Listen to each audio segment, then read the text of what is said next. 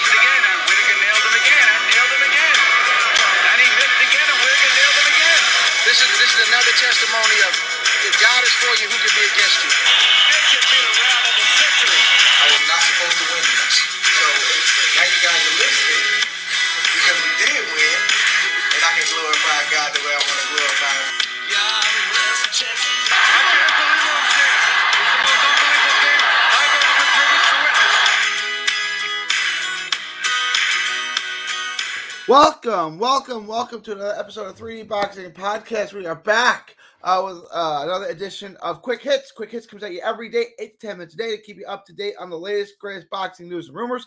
We got a great show today. Please like and subscribe to the channel. Also, our other channel, Texas Boxing Scene, on YouTube. All proceeds go to autism research and recovery. It's near and dear to our heart. Please help us get that monetized up and running, guys. But let's get into today's show. It's going to be a good one. Shakur Stevenson, Jamel Herring, for Herring's WBO 130-pound title. I'm going to give you a preview and prediction of what we think is going to happen in this fight. Jamel Herring, current WBO Super featherweight world champion and an Olympian. Shakur Stevenson, former 126-pound world champion in WBO, also an Olympian silver medalist. Both two medalists. Stevenson won a silver, and Herring didn't medal. So that's interesting. You have a New York guy in Herring, Long Island guy, and a Newark, New Jersey guy. So instead of putting this fight in Madison Square Garden, which would make perfect common sense, and I have no idea why they didn't, they put it in Atlanta for reasons I don't really follow. This thing would have been hot in Madison Square Garden. Obviously fighting in Atlanta makes zero sense, but it's what it is. But it's a great fight. I'm excited to have this fight. It makes a ton of sense. Again, this is high-level boxing, high-speed chess, high-level chess at its absolute best. I think Herring established himself. I think Herring showed you something in that Frampton fight. He's a little bit more of a boxer puncher as opposed to just a pure boxer. Because he can't.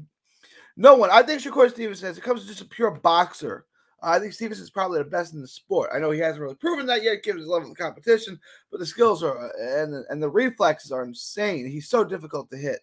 And I think Herring establishing himself, getting a knockout, establishing himself more as a boxer puncher in that last fight, he's gonna come out aggressive in this fight. I think he's gonna use that.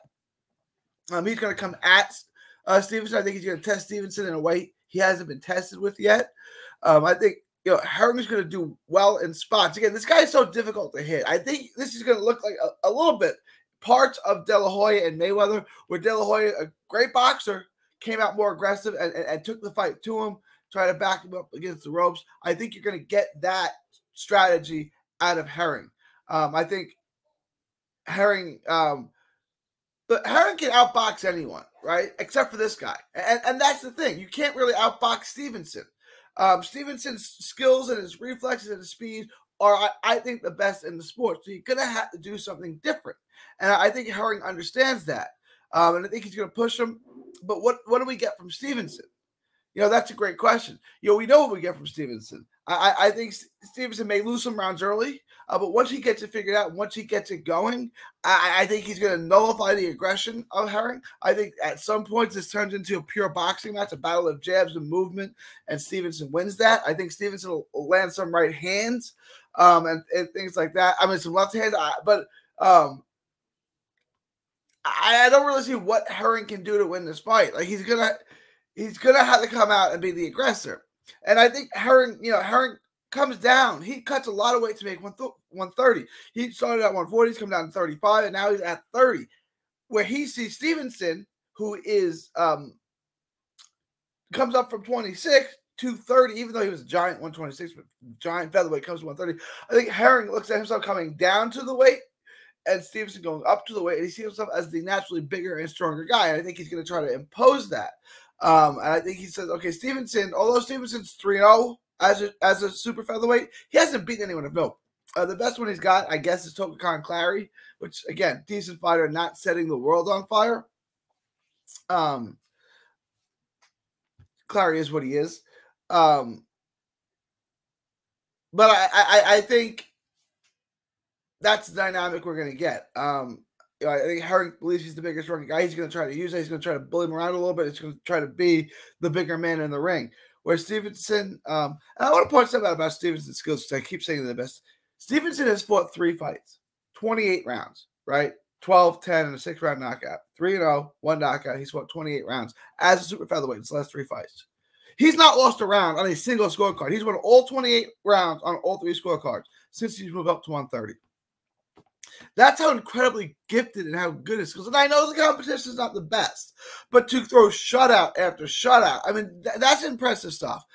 And I do think Herring's a great fighter. He's not better than Stevenson, and I'm rooting for Herring. I'm pulling for Herring. I just don't see how he can win this fight. Like, he might be competitive. He might do well in spots, but both guys are boxers. And Stevenson's the better boxer. So Herring's got to kind of fight out of his comfort zone, which he showed he can do, to beat Stevenson. I don't see it working that way. Stevenson's too sharp. Unless he can pull Stevenson out of his game plan and get him to slug with him, which I don't think he can, because he's just so difficult to hit. He's so elusive, and his reflexes are so quick. In order to get Stevenson into a slugfest, and again, Stevenson's not a big puncher. Herring's not a huge puncher. I know that's a good knockout. He got in Frampton, it looks good, but he's not a huge puncher, right? He usually wins on points. So I don't know that he's the bigger puncher than Stevenson, if we're being honest. He probably is.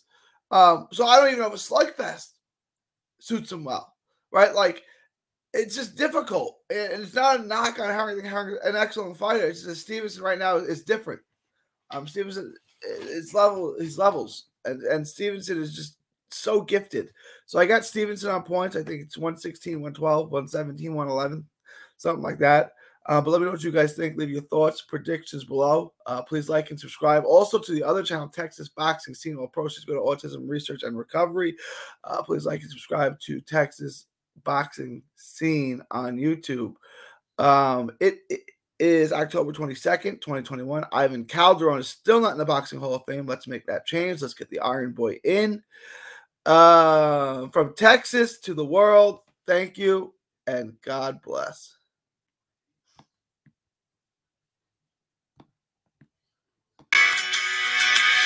Don't miss a tweet, post, story, or video. 3D Boxing is on Twitter, Instagram, and Facebook. Hit the subscribe button now to stay inside the ring.